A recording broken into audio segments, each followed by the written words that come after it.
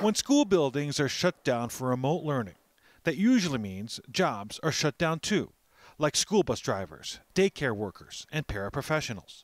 But under the Adams 12 five-star schools plan, to provide learning pods for some students to do remote learning in small groups inside school buildings, it provided a chance no other district has, according to Paul Williams. So my initial reaction was just to make sure that kids and staff are safe. Williams is president of the Classified School Employees Association.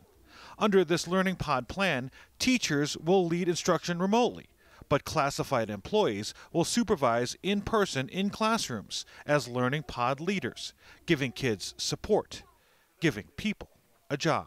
This is more for the folks who would not be engaged, our bus drivers, our bus paraeducators in the schools, before and after school folks. Williams says they'll be paid their normal rate. You know, employees are constantly fighting for hours. While also being offered longer shifts than normal. Even the paraeducators in the schools, you know, they might be a student monitor who's only working 4 hours a day. Now they could have an opportunity of possibly working up to 8 hours a day. While retaining, Williams says, hard to replace employees like bus drivers. You know, my hope is that this gets legs and we're able to fill all the pods and that we're able to have all of our classified employees who are wanting to work working. With hopes that school and jobs return to normal one day again. So for this to have an opportunity for folks to be able to come in and still get paid while we're able to continue this remote learning, this was definitely a win-win for us. In North Glen, Nelson Garcia, 9 News.